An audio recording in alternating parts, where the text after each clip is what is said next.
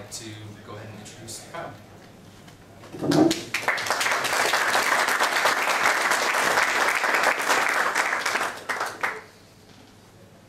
So I'd like to use this time to give a status report on where Lasso 9 is.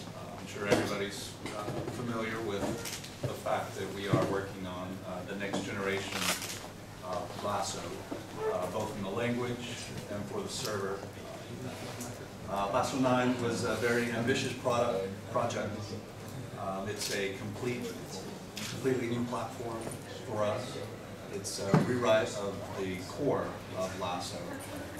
Lasso has been around for quite a few years, and anybody who writes code knows that code does age, and sometimes it's important to go ahead and bite the bullet and take on some of these ambitious projects. We had many goals for Lasso 9. Performance has always been one of them.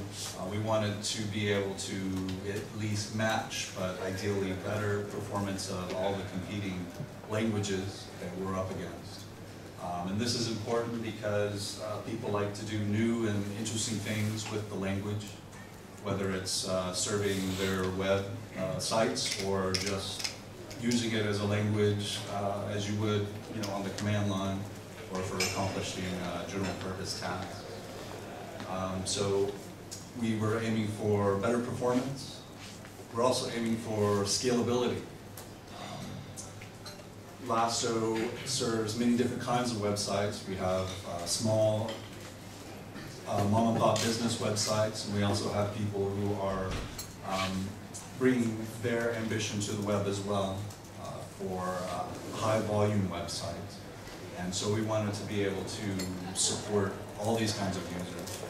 And so scalability was very important, and that means that your website can handle the traffic that your users are throwing at it. And everybody wants lots of users on their websites, and the last thing you want is for your website to fail you. And so what we've done is try and kick it up several notches and to bring the performance that everybody really expects. Another goal that we had was to be able to write lots of the Lasso, lots of the library, the tags and methods and functions that everybody is used to using. We wanted to be able to write much of those in Lasso itself. And there's many reasons for that. One is Lasso is a great language to use. And if you have everything written in C and C++, as traditionally been the case, it's harder to find people to work with that skillfully. And so if we write lots of Lasso in itself, it makes it tweakable by you, people, makes it easier for us to make it open source so that individuals can go in and tailor the system to their own needs.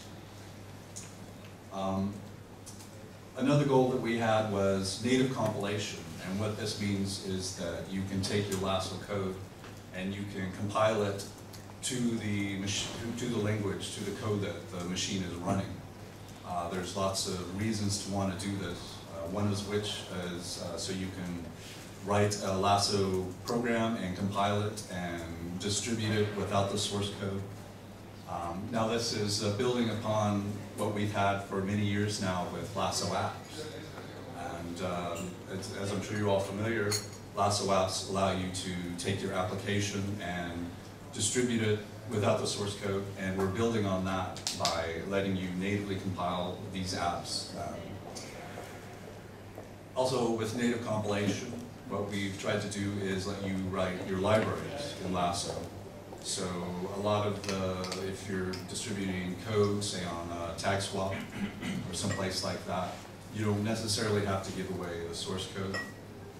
Also, there are security reasons for not wanting the source code on your actual website. I believe I was hearing about an exploit just the other day that allowed people to dig into your source code and see what's going on there. And it's not good to embed, secret information in your source code, but sometimes it happens. So if you can natively compile it, it makes it much more difficult to get to that. And I mentioned more open source. One of the goals with Lasso 9 was to be able to open source our Java APIs our PDF implementations, things like the inline is open source and it's all written in Lasso, so you can go in there and tweak it if you want. It makes it easier for us to fix bugs in there and quickly get them out to people